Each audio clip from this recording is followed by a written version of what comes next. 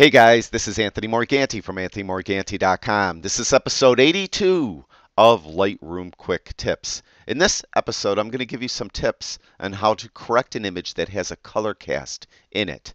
Now, this is a totally unprocessed raw file, and you can see it has a little bit of a blue tint to it. And sometimes our camera is just fooled by the scene. My camera apparently thought this scene was a lot warmer than it actually was, so the resultant raw file is a little bit cooler than it should be. Well, to correct for this sometimes is tricky because what you'll find is the color cast isn't always even. Now it looks on this image to be totally even, but what you'll find is when I correct it, it's going to be corrected for part of the image, but not really for another part of the image. And that's what this whole video is about, how to get it nice and even.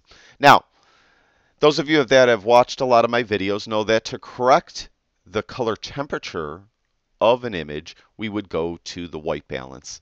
And you could try the drop downs first. A lot of times this will work. We have a cool image, so we would go to the drop down here where right now it says as shot. And we would go to either cloudy or shade. In this case, it's not a real strong blue color cast. So cloudy might work. You could try that.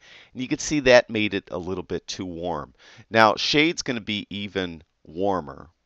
So obviously, if cloudy didn't work, shade isn't going to work. So we're going to go back to as shot.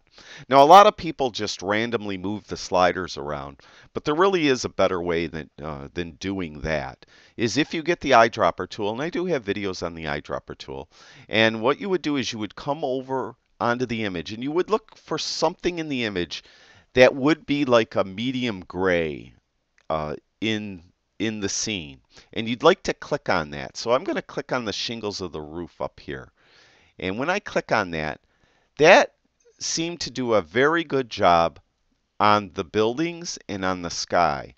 But down here, it's still a little bit cool on this dock. So our color cast really wasn't even. So what could we do about the dock? Well, we'll put this eyedropper tool away. I like what it did for the sky and the buildings, but we want to do something more for the dock. So what we're going to do is we're going to get the brush tool. Now, here, we're going to reset the brush. It is already reset apparently, but we're just going to double click on the word effect. That will reset the brush. And we will have to kind of randomly move these sliders around. So we're going to go to the temp slider, and I'm going to just move it up toward the right, warmer, because this is a cool image. We're going to move it to the right, and I'm going to move it to about 12. And the tint slider, what I found is a good ratio, is to move it in the negative direction to a value that is half the value of the temp slider, meaning I'm going to move it -6. So 6 is half of 12, but it's in the negative direction, all right? So that's usually a good ratio. Now, on the other hand, if this image was really warm and we were going to cool it down, you would move the temp slider, let's say, to -12 and the tint slider to +6. Okay, so you understand the concept there. So we're going to get a pretty heavily feathered brush. We're going to make sure that flow and density are all the way up, and we're going to make sure that auto mask is not checked. And we're going to get a very large brush to start. And we're going to start down here in the lower part of the image. And we're just going to paint right across and make sure that I get all the dock, all the water. Now we're going to start getting a smaller brush, and I'm going to try to avoid the buildings as much as possible. And I'm just going to hover over the button to see what I painted. And I did okay. I did overlap on the building up here a little bit so I could get the erase brush and erase it from up in there.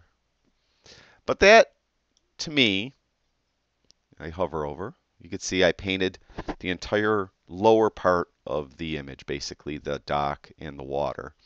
And that, to me now, is a more evenly color balanced scene, or white balanced scene.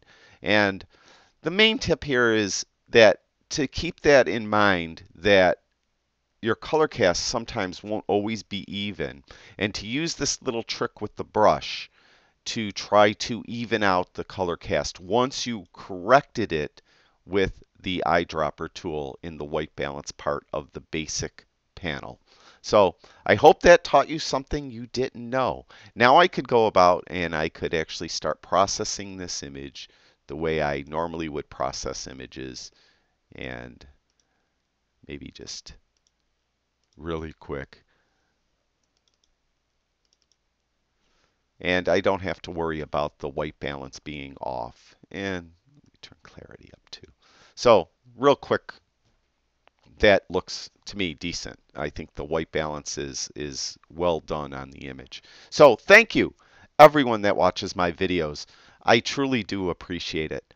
I'll talk to you guys soon.